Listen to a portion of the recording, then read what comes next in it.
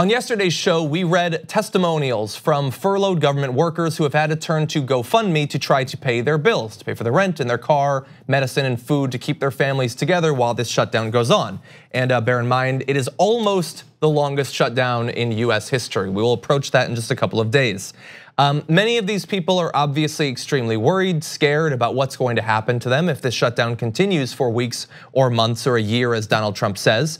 And since we did that yesterday, hundreds and hundreds of additional accounts have gone up on GoFundMe. So again, because I think the individual experiences of these workers often gets lost among the gigantic numbers and the political back and forth and all that, I want to read a few more of those testimonials. But bear in mind that these campaigns, which often seek just a few hundred to thousands of dollars to cover necessities, they've altogether raised $100,000. That is an average of just $100 per GoFundMe account, to give you an idea of how difficult it is, even with crowdsourcing, to get the money that you need. And to put it in perspective, all of those workers that have been furloughed have missed out on $1.4 billion in wages every week that this shutdown has gone on. So very soon, the amount the government workers have lost out on will eclipse the wall funding that Donald Trump so desperately wants. So first, let's go into one example. This is a corrections officer, Brandon Tyron. He's been working without pay for the Bureau of Prisons since the shutdown began, has already missed a payment on his car, worried about keeping food in the refrigerator, gas in his tank, and says on GoFundMe, you can't really sleep just wondering if it's going to get better. There's a photo of his wife and his 5-month-old son on the page. He has a goal of raising $1,500. So far, he has raised $115. Oh my God. And that, look, I was combing through quite a few of these, which we're gonna get to compile up many. And there were a few that had raised $1,000, $3,000 that were sort of trending on GoFundMe, but there were hundreds and hundreds that had $20, $10, or $0 at this point. So later in the show, we're gonna discuss some of the solutions that congressional Democrats have to protect some of these federal workers as these debates about the government funding bill continue. But it's devastating to think about how many people are impacted by this, because it's not just the 800,000 federal workers, it's their family members who rely on them, who rely on these people to put food on the table for their kids. And I wish, I wish there was something we can do, like. Well, I mean, hypothetically, at least in these cases, there is a GoFundMe. There is a GoFundMe, yes, but I mean, it's not. That's obviously not an efficient way or sustainable way to help these federal workers provide for themselves and their families. And in the meantime, and I keep bringing this point up, not because I don't want to pay my federal taxes, but because I think this is an important point. Why are we paying our federal taxes if our money isn't being used for the things that they're supposed to be used for? Why are we paying federal taxes when federal workers are not getting paid right now, when they're expected to work for free or while they're being furloughed? This is unacceptable. And so, I mean, in essence, this GoFundMe campaign for various federal workers who have resorted to it is a way of getting US taxpayers to help them out during this difficult time. But you know what US taxpayers should be able to do? Have their US taxpayer money go toward what it was supposed to go toward, which is these federal workers. And while most of these accounts are for the individual or their family, there are people who are raising money for their friends. I also wanted to give credit to, we read quotes yesterday on the show from Johanna Petrocelli, who's a NASA engineer. So she actually has set one up for her coworkers at that NASA facility and has raised a few $1,000s, I think, for that. There's about 200 workers at the NASA facility now. It normally has 3,000. All but the 200 are not going into work. They're not essential. They're not being paid, obviously.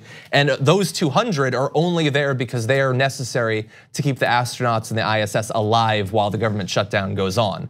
So yeah. But while we continue to have this shutdown, here are some individuals I'd like you to keep in the back of your mind.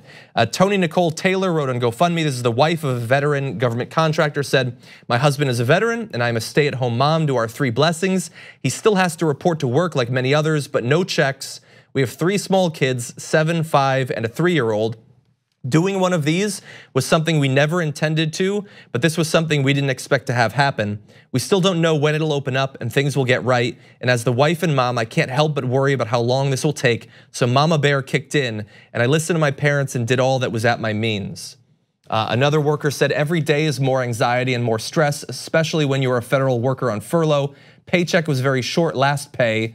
Don't even know when next check will be coming. Rent is due and other bills are due. Bills will not wait for the next paycheck if it comes in March. How is this okay?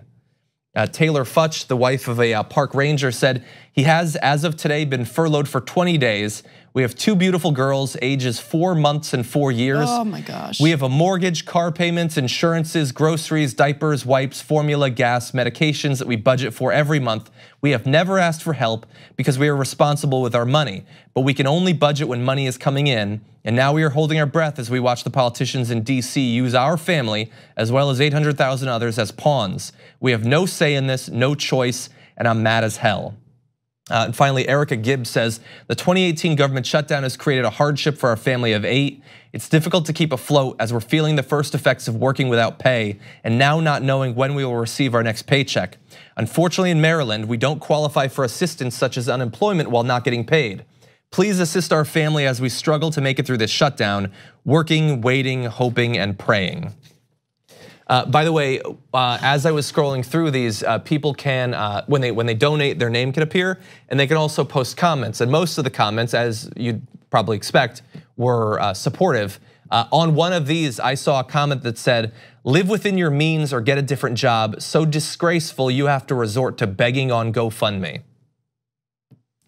Well, people like that are usually very unhappy individuals, so we'll just leave it at that and move on, because for some reason that person thinks that it's a good idea to go ahead and insult people who are in a difficult financial situation at no fault of their own. At no fault of their own.